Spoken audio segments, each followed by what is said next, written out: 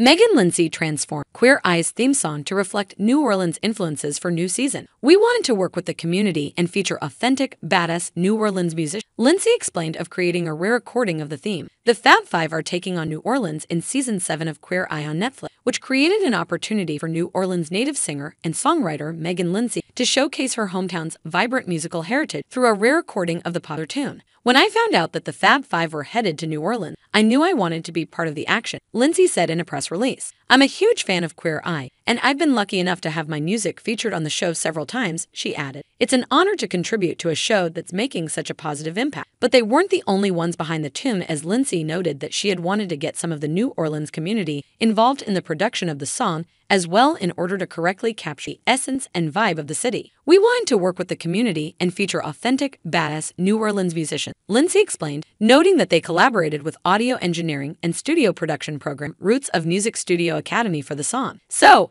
we called our friends Keenan McCrae and Bryant Watson at Roots. They helped us put the session together, which included some amazing musicians who often play with the Preservation Hall, she continued. The kids were incredible as well and helped us engineer, set up, and get the sounds just right. One of them, Caleb Summers, even played on the track. It really was a magical day. Linsey, who previously recorded the song All Things for the show in 2021 and just released her latest country single Over the Moon, shared a behind-the-scenes look at how the song was made on YouTube. A sneak preview of the song shows a cacophony of various trumpets playing out the tune and Linsey singing out lyrics to the song. The world never looked so bright now, along with a couple of backup singers. It's such a culturally rich, amazing city, and the music is. You couldn't do it anywhere else. Like if you're trying to make something that sounds like New Orleans, you have to make it in New Orleans, she said. So we got an RV. We got our dogs and drove down here overnight just to do this with local musicians because that's the heart and soul of New Orleans, Linsey said, referring to her husband Tyler Kane, who also produced the song. In People's exclusive premiere of the Queer Eye Season 7 trailer, Bobby Burke, Karamo Brown, Tan France,